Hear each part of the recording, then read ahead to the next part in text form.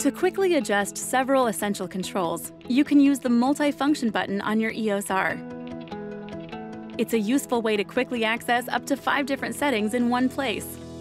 By default, when the multi-function button is pressed, it calls up dial functions. You can immediately choose from 5 different functions which are presented on the viewfinder or LCD monitor. To switch settings, just turn the rear quick control dial to navigate side to side and select any available feature. Once a feature is highlighted, such as ISO or the camera's drive speed, switch to the front main dial.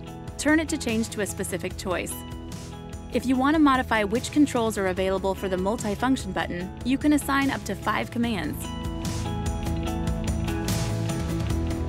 This is done in the Customize Buttons menu by selecting the multi-function button, highlighting dial settings, and then pressing the Info button to select which 5 settings it will allow you to access.